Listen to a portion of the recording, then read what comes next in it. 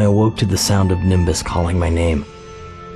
He tried to warn me, but I was so focused on the mission, I didn't listen. Omegaton was from an antimatter universe, where everything is reversed. A hero there is a villain here. He's a monster, the greatest evil his dimension has ever known, and I helped him regain his orbs of power.